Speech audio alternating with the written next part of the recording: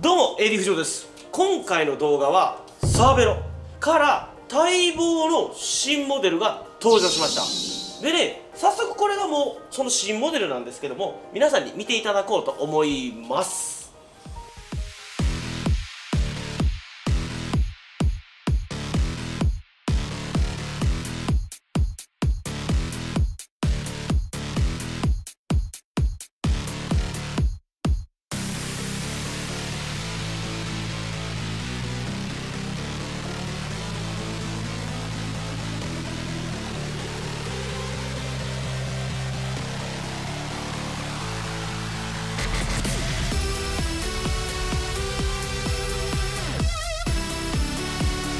はい、という感じの、サーベロの新モデル、こちらね R5 というモデルです。でね、今までも R5 ないしは R シリーズっていうのはあったんですよ。最初に R シリーズが出たのが2010年に第1世代が出ました。で、2013年に第2世代が出て、その次に2017年前作の第3世代が出たんですね。で、こちらが第4世代の R5 となっているんですが、第3世代、前のモデルですね、前のモデルまではオールラウンドバイクという位置づけでリリースされていたんですけどね、この第4世代からはヒルクライムバイク、軽量バイクとしてリリースされたんですよ。で、その第3世代から第4世代、どういう風な変化を遂げたかというと、まずオールラウンドからヒルクライムバイクになったんで、もちろん軽量化ですよね。すごく軽量化されました。それに加えて合成の最適化が行われたんですよ。こちらの R5 なんですけども、もちろんね、今までプロ選手も乗っていたバイクなんですが、プロ選手の意見として硬すぎるっていう声が結構あったみたいなんですよ。ましてやツール・ド・フランスとかジロデ・イタリアみたいなレースって何日間も連続で走るじゃないですか。で、その何日間も走ってるうちにどうしてもやっぱ疲れが抜けきらないっていう意見がね、多かったらしいんですよ。なので今回この R5 は合成の最適化を行って、その21日間のレースも走りきれるように、ベストコンディションでいけるようにみたいな感じのコンセプトで改良されてるみたいです。はい、ということで、大きくどう変わったかっていうのは、ある程度お伝えできたかなと思うので、ここからはね、カメラを寄せていって、各部分でどのように進化を遂げたか、見ていただこうと思います。じゃあちょっとカメラ、まずハンドル周りから寄りましょうか。はい、まずハンドル周りなんですけどね、ワイヤーがね、もう最近のトレンドとも言えるんですけども、中を通ってます。なのでかなりすっきりして、ワイヤーが中に入った分、空気抵抗なんかも軽減できているみたいです。はい、この辺のね、コラムスペーサーなんかも特徴的で、こうキュッてなってるんですね。キュイッで、これハンドルを下げるときはこれを上に持ってきてひっくり返せばまたこの面通りになるというような、このシステムはカレドニア5と一緒のシステムとなっています。で、次フロントフォークなんですけどね、形的にはそこまでわからないんですが、横合成は第3世代前作と同じなんですが、快適性は向上しているんですよ。なのでコーナリングであったりハンドリングっていうのは非常に優れてるんですけども、より快適性が上がってます。それなんかも今回のこのコンセプトですよね。合成の最適化っていう部分で、フロントフォークが見直されてるそうです。で、実はちょっと見えない部分なんですけど、スルーアクスルなんかも変わってまして、前作よりね、スルーアクスルのこの中の部分が薄く細くなってるらしいんですよ。ここでも軽量化を図ってるようです。はい、続きましてここですね、この辺。はい、この辺がね、前作と比べてキュッとなったみたいなんですよ。キュッとコンパクトになったんですね。で、最近のトレンドとしてこうトップチューブが来て少し下がってシートステーがあるっていうフレームが多いと思うんですけど、後ろ三角がちっちゃくなってると。それはシートステーからのシートポストの伸びが大きくなるんで快適性が上がるんですね。あれデメリットとしてはね、結合部分が1、2となるんで重量はね、どうしても上がってしまってたんですよ。ただ今回の R5 は、軽量化っていうのをまず第一に置いたんで、こういうような結合部分を一つにして、さらにこの部分をギュッとコンパクトにしています。あと漕ぎ始めの反応性であったりっていうのは、ここがこうつながってる方が反応性は高いみたいなんですよ。なので今回の R5 はこういうような形をしています。あとここも結構特徴的で、こうですね。ちょっとこの中のパーツお見せします。はい、こんな感じ。細かいのはね、その横に写真貼っつけておきますので、はい、こんな感じになって結構特殊な形をしています。あとね、このトップチューブが来てこうシートステが来るって、この形状なんですけども、デザインを大幅に変更しないっていうのも目的の一つだったんですって。はい、サーベロっていうのはこういう風に一つのモデルが第1世代第2世代第3世代とこう進化を遂げていっても、その全体的な形っていうのは大きく変えない、ガラッと変えてしまわないっていうのが結構この会社自体のポリシーやったりするんですよ。そういう意味からもこの R シリーズっていうのは伝統的なこういう形を採用していると言えます。はい、あと、それに近い部分でいくと、プロ選手なんかも結構そういう部分大事にしてて、スタックとリーチは大幅に変えないでくれ、つまりサイズ感は大幅に変えないでほしいっていう声が多いんですね。そりゃそうじゃないですか。普段乗ってるバイクからモデルが変わってかなりこうサイズ感が変わっちゃうとすごく違和感とか出ちゃうじゃないですか。だから選手からもね、そういう声は多いみたいです。はい、でここもちょっと特徴的で、ダイレクトマウントのリアディレイラーハンガーがついてます。で、この部分なんですけどね、純正のリアディレイラーハンガーとこのダイレクトマウント式のリアディレイラーハンガー選べるみたいなんですよ。どっちも入ってくるみたいで、好きな方を選べるみたいですね。このダイレクトマウント式のメリットとして一番大きいのは、車輪の脱着がスピーディーに行えるんですね。はい、それがやっぱ一番のメリットらしいです。他にもね、細かいメリットはあるみたいなんですけど、そこがよりレーシーな仕様っていう感じですよね。例えばレース中にトラブルで車輪をパンパンと変えないといけない時に、このダイレクトマウントだったらすぐコンコンと変えれるというような感じになってます。で、このタイヤ幅なんですが、このタイヤ幅も 34mm のタイヤ幅まで装着可能だそうです。この太いタイヤっていうのがね、非常にトレンドなんで最近、34mm まで使えます。前ももちろん 34mm まで装着可能です。結構ね、こう見ていただいたら分かるんですけど、すごくこう余裕がある感じとなってるんです。はい、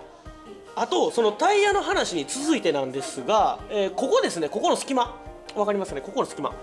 隙間が狭くなったんですよ。はい、今までの R5 だったら指3本分ぐらいは入ったんですけどね、今はだいたい指2本分ぐらいになったんです。これなんでかというと、まず低重心化を行ったのと、もう一つは空気の流れですね、空気抵抗を軽減するためにここの隙間をすごくこう狭めました。で、あとこう全体ちょっと映してもらったら分かるんですけども、全体的にね、フレームの角がないんですよ。分かりますかね。非常にこうしなやかなフォルム、はい、角張った部分がないと。で、今後サーベルはどっちかというと、その角したフレームよりかこういう流れるようなエレガントなフォルムにちょっとずつ変化していくみたいなことも聞いてます。はい、でね、このサーベルの R5 なんですけども、BB 規格は BB ライトという規格を使ってるんですね。 BB ライトっていうのはこう左右でね、非対称な大きさになってるんですね。だからそれに伴ってこのフレームのこの部分も非対称になってるんですよ。なのでこのボトルケージのネジの位置見ていただいたら分かるんですけど、ちょっとなんかずれたような位置についてるように思いません？はい、これが面白いですよね。はい、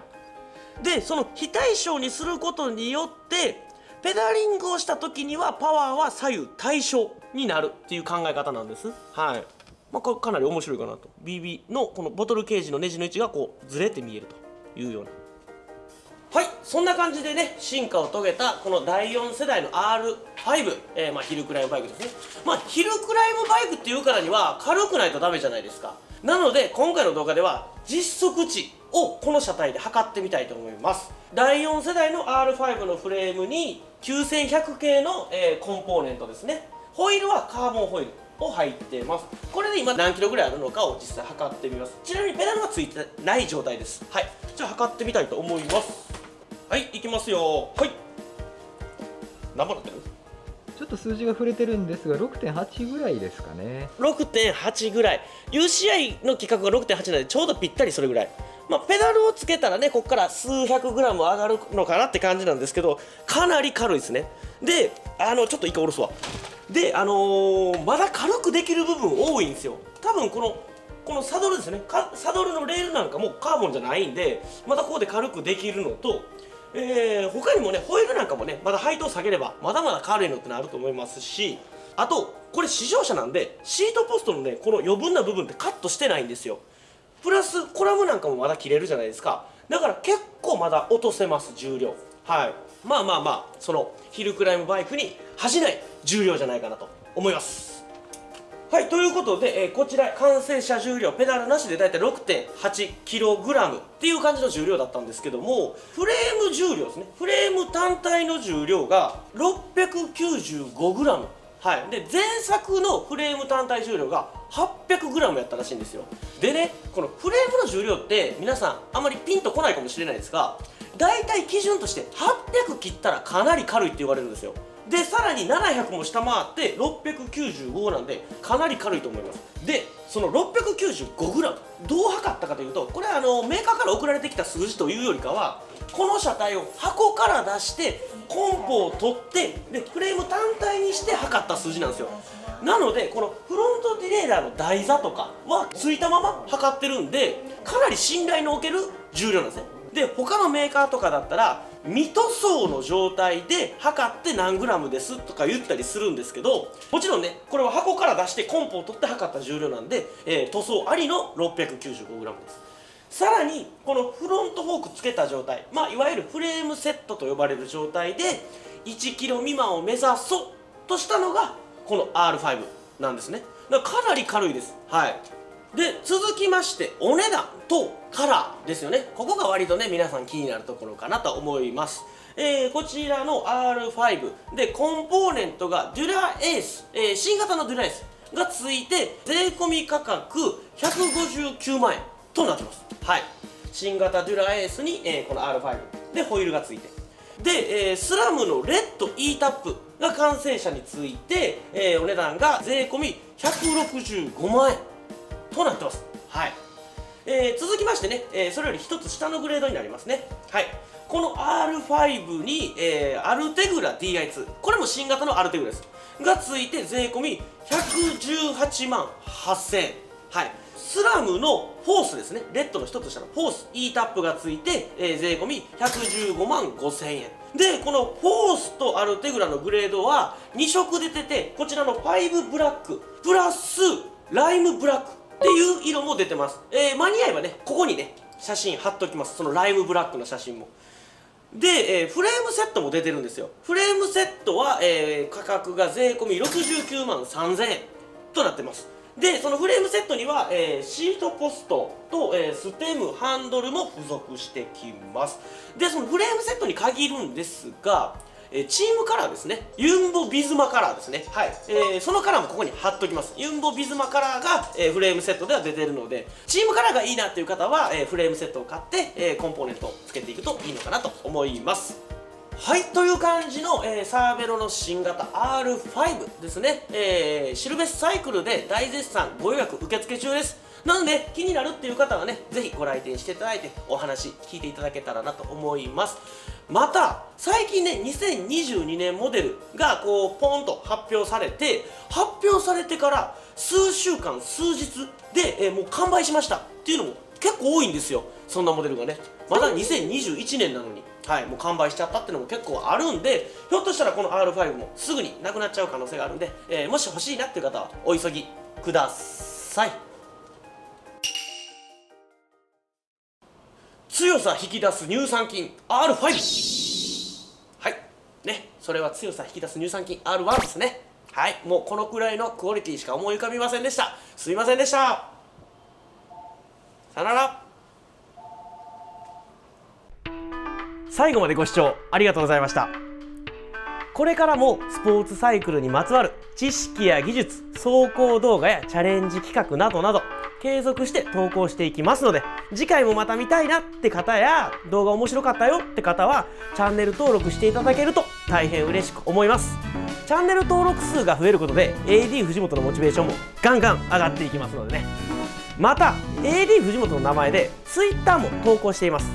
Twitter の方ではお買い得商品やキャンペーンのご案内などお得な情報をたくさん発信していますので、そちらもぜひともフォローの方よろしくお願いいたします。ではまた次の動画でお会いしましょう。さよなら。